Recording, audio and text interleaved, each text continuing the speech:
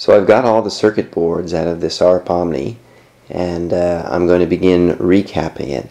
While I'm recapping it, I'm also going to replace the sliders, since invariably the sliders on an old synthesizer are going to be dirty and scratchy at best. And then also I noticed some of them, they're pretty stiff. So rather than try to clean the old ones, and they may work fine again, but they'll feel old and cheap, I'm going to replace them with an LED slider kit that I sell on my website. The sliders are much higher quality, and they look cooler too. But I'm going to start with recapping the upper voicing board here, the lower voicing board, and the phaser board. While the boards are out for recapping, it provides an excellent opportunity to do a visual inspection of them. In particular, I go over the whole board to look for any obvious problems, but I also take a look at any prior work that was done to the board and make sure that it was done correctly. Oftentimes, poor prior work can actually lead to problems. It's an indication that there might be a problem. So on the phaser, this probably isn't a problem, but I'm still going to correct it. Someone kind of cut the diode and then soldered it back. So we're going to replace that with a new one while we do the recapping.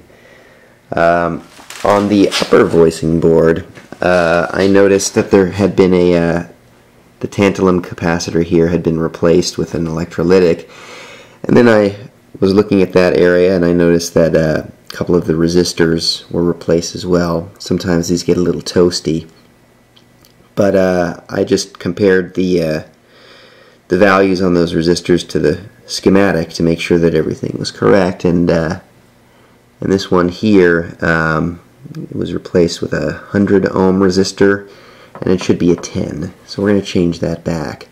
And while I was looking in that area further, I noticed this 4007 chip has badly cracked solder joints here.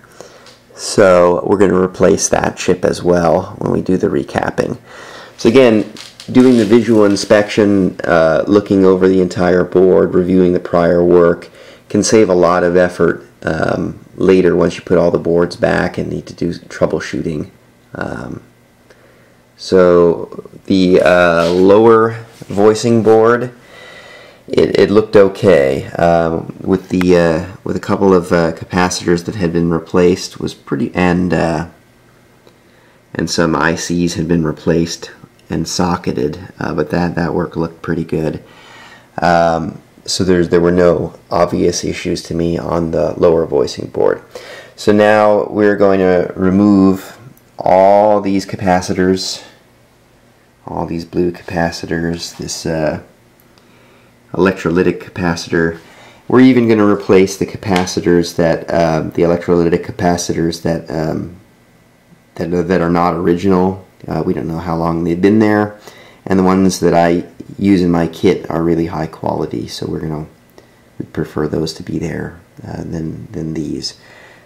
So I'm going to depopulate these boards, and then we'll put the capacitors in. For desoldering, I use this Hacko FR300. It's a desoldering tool. It has a hollow point nozzle that you can set over the leads of the component, and it has a vacuum pump. Press the button and it sucks the solder into the little chamber. It has adjustable heat, and for ARP boards, I would always use the lowest heat setting. And even then, you need to be really careful because it's very easy to damage pads and traces on the ARP boards. So the diode that had the crude repair was soldered on the component side of the board. It wasn't even connected. There's a blob of solder, and it was touching the lead that went through the board, but it wasn't actually soldered. So it's a good thing we noticed that and are correcting it. Also, they had managed to damage the traces under the board. I guess that's why they gave up. They started to lift those pads and they gave up and just did it on the component side of the board. So we're going to correct that and have the leads go to the correct spot on the bottom of the board. So I've depopulated the upper voicing board, the lower voicing board, and the phaser. I've removed 87 or so tantalum capacitors. Some of them had been replaced with electrolytics, and then one electrolytic capacitor on the lower voicing board. I also took out the resistor, which was the wrong value, and I removed the IC there that had cracked solder joints. Lower voicing board, I removed all those capacitors down there. There were some damaged pads.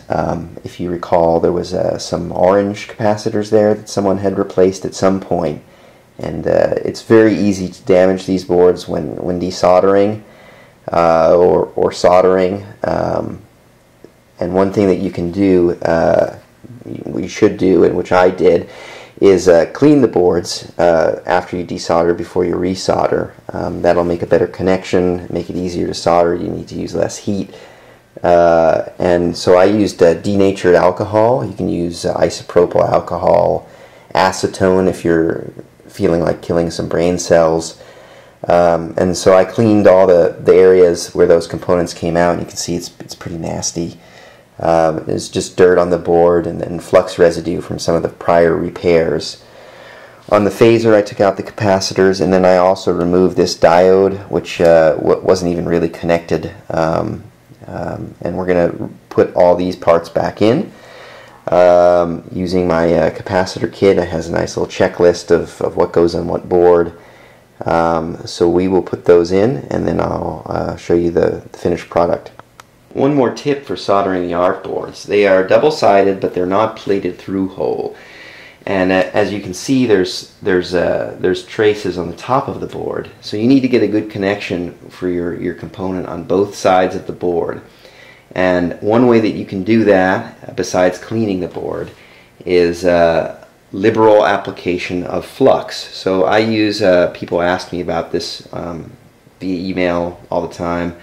I use a Kester 951 no clean flux. You don't have to buy a ton of it. A little bit goes a long way. I think this costs like $5 or so on eBay. And I apply it to both sides of the board just using a Q-tip and just liberally rub it over the pads that you're going to be soldering to. And that will really help get a good joint on both sides of the board.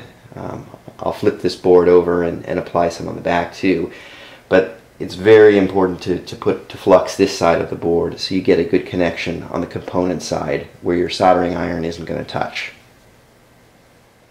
So I've completed the recapping of these three boards, the upper and lower voicing board and the phaser. By far, this is the most tedious part of the recapping. There's 108 polarized capacitors in this capacitor kit, and 87 of them are on these three boards alone. You can see there's a number on this board. There's some low profile ones here that are going to be under the phaser, and there's a bunch over here. The phaser, there's several of them as well. So it definitely takes a while. And a great deal of care not to damage these boards when you're doing it. There's again the waste product. While I was doing that, I repaired other issues that I saw. I changed the value of this resistor to the correct one.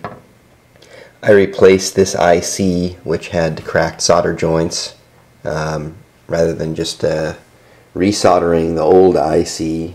If I'm going to work on it, I'm going to replace it with something, with a new one that I know is going to work. On the phaser, I replaced this protection diode that they have, which was at one point cut, and then someone tried to solder it, but it wasn't actually connected. So the protection diode is there for a reason, to protect in case you plug connector in wrong, and it's good to have that actually working. So the next thing we're going to turn our attention to is the power supply. We're going to repair the power supply and also replace the power cord, which someone had cut the grounding plug out of. So that we'll do in the next part.